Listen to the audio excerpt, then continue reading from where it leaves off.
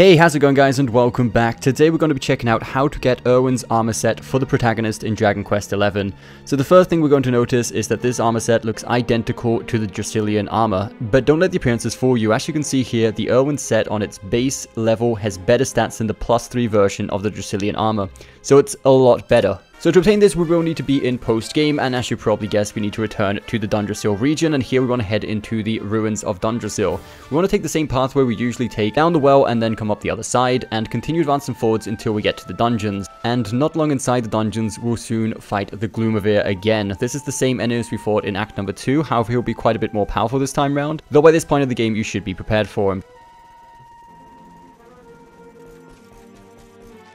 It's as simple as that. Once you defeat the boss, there'll be 2 chests on the ground. One will contain the headpiece and the other will contain the chest piece. And there we have it. So I hope you did find this video helpful, guys. If you did, don't forget that thumbs up button, subscribe for more content coming very soon, and we'll see you next time.